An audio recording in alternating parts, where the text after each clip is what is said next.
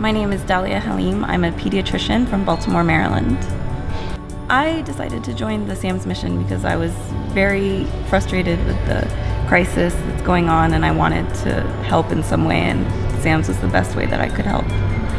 Well, I was impressed by how grateful the families and grateful the parents were, and also how the kids were just kids at the end of the day. They were afraid, but they were easily appeased by laughter and toys. And I was also struck by the level of malnutrition. I think there's a huge need not just for medical care, but also for nutritional support in the form of vitamins as well as meal replacements, because I think that was the most common concern I heard from parents, that their child just isn't eating.